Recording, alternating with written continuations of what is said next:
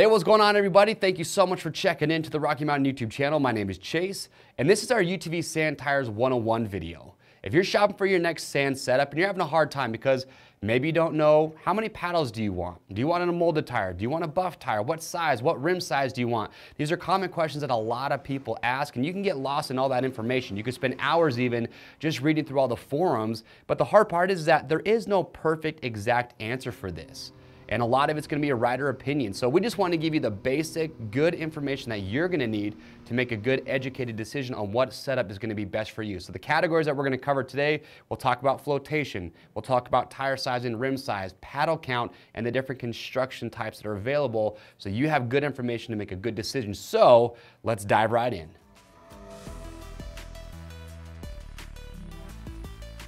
So one of the main reasons that sand tires are so effective and can help give as much traction and forward drive as possible in the sand is because of their flotation. And what we mean by this is just how well do these tires stay on top of the sand versus wanting to dig in. We all know that sand's a horsepower killer, so the more that your machine can stay on top of the sand, the better drive and the more efficient it's going to be. Now, the way that they make sand tires so efficient with this is how lightweight that they can make these. These are a lot lighter compared to just a standard all-terrain tire, and the way they do that is with the carcass construction and the amount of rubber that they are using. With most of your all-terrain tires being between an 8 and a 10 ply rated tire, with sand tires, for example, we've got this Tux Sand Light tire here. This is a 2 ply rated tire, which means you've got a lot less rubber on there, and that lower ply rating, it really just helps reduce the overall weight of the tires. So that's one of the big benefits. Another big factor is the overall width of the tires.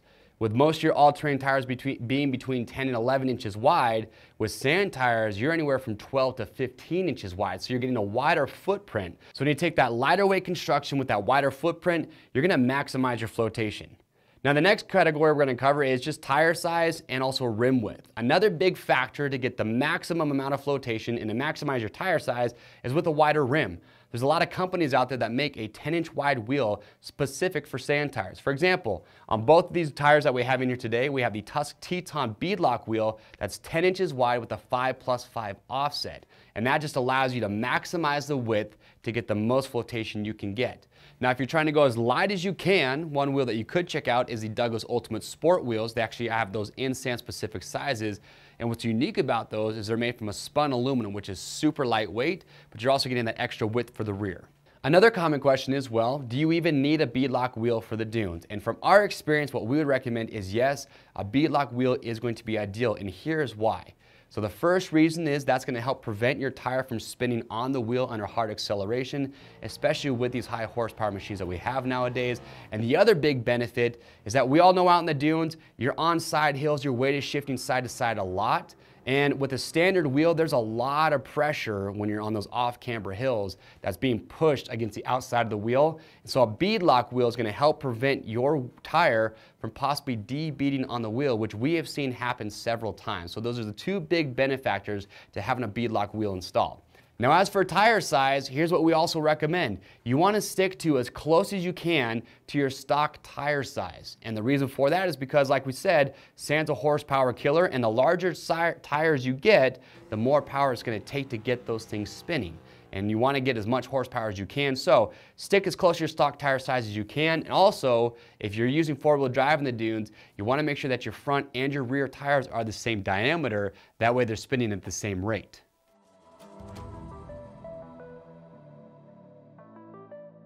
All right, construction types. Now, in sand tires, there's two main construction types. You have molded and you have buffed. Now, just looking at a buff tire, you can tell that these things are pretty unique. And here's how they make a buff tire.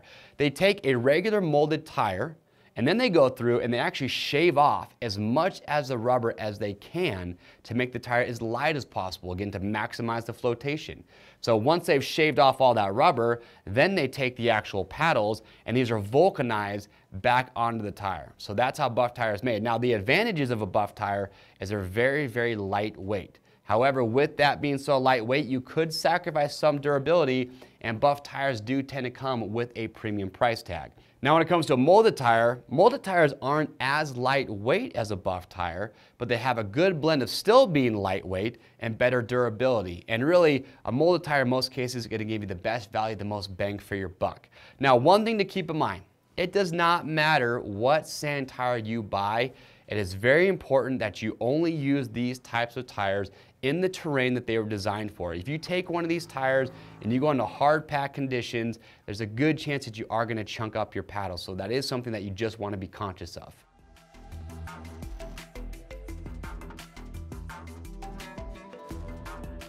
All right, so the next topic, probably the most controversial, is paddle counts. There is a lot of opinions out there about how many paddles are the best and ideal depending on your setup and where you're gonna be at. And again, this is something that you can read a ton of rider reviews. There's a ton of forums out there. Don't just take our word for it. Go read what other people are saying. Heck, you could even go out to the dunes. You could see what other people are running just to find out what you think is gonna be best for you. But when it comes to sand tires, you can see paddle count anywhere from 8 all the way up to 15 or even 16 paddles on a sand tire. A great example of that are these two that I have right here. This Scat Track has 9 paddles on it. It's a size 30. And then this Tusk Sand Light has 14 paddles and it's also a 30-inch tire. So there's a lot of variance there. But here's what you need to know is that no matter what machine you put your sand tires on, you want to have a good blend of those paddles digging in and giving that forward drive, but you also want a good blend of wheel spin. And yes, you heard me right. You do want your tires to spin a little bit when you do accelerate. The reason for that is that as your tires start to spin, that's going to allow the engine to spool up and build power so you get really good drive forward.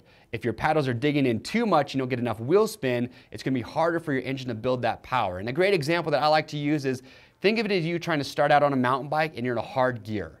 You can still get up to the same speed, but it's going to take more work to start. It's going to take a little bit longer to get there. So you want to have that good blend. Now, one other thing to consider is, well, where do you spend most of your time? If you spend a lot of time in wet, heavier sand, you're probably going to want fewer paddles on your tires than you would in drier sand. So a couple things to think about there.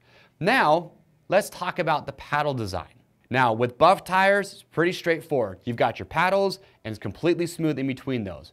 Now, with these Scat Track Extreme grips, you notice that there's fewer paddles than the Sand Light. We have these available in an 8, 9, and 10 paddle option versus a 12, 14, or 15 with the Sand Light. So you do have fewer paddles, but you'll notice though that the paddles are a little bit taller, so they really do a great job of really digging into the sand and giving good forward drive. So if high speeds, drag racing, hill climbing are what you like to do the most, this type of tire is going to be a really good option for you. When you get to molded tires, you're going to see some variance there. For example, with this Sand Light, you've got your 14 paddles, and in between all of those, you have these center ribs.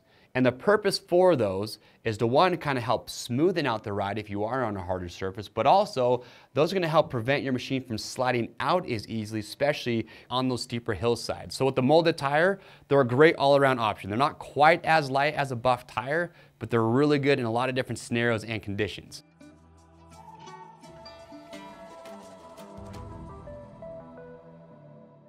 All right, we're almost done. Last category to cover is front tire design.